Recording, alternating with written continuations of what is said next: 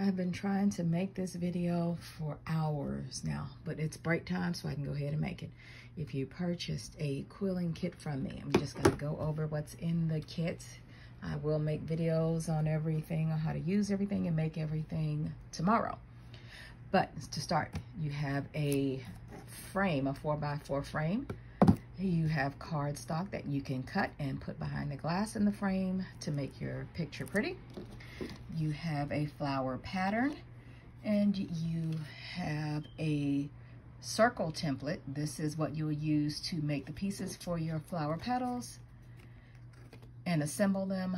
This is a foam sheet. You can use it or not use it, but you have some pins to go with it. You can place your pieces on the foam and hold them in place with the pins while you glue these little pieces like this.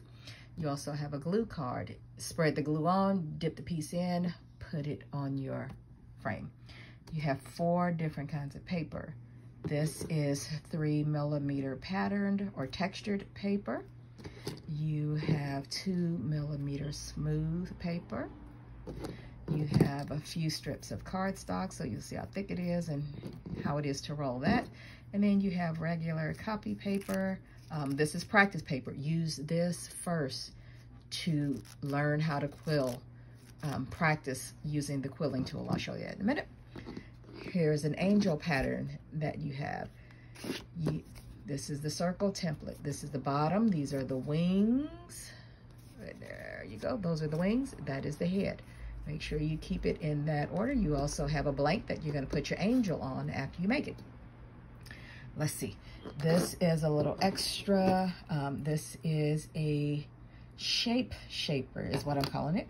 But you'll load your paper in through that little slit, wrap it around, glue each layer so that you have a pretty strong piece. This is what you get in the end.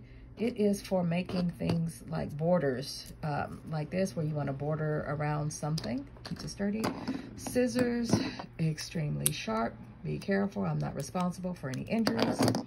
Tweezers, this is your quilling tool. You will see it has a little slot. That's where you put your paper in and roll it around till you get a coil. A little bottle of paintbrush glue. This is a quilling comb. This is just a little extra piece I included. It's a flea comb, but we use it in quilling to make, that's glue, to make shapes like this. This flower here, you'll use this circle sizer. So the dark color will be 4 of one color, the light color is 3 of another color. You will assemble, and I left this out so you'll see that it's a 2-part. This is the bottom, that light part is the top. You'll smush them together to get this shape. You can use the circle sizer, or you can use the cone and make this shape to make the stems, the pieces in there. I think that's everything.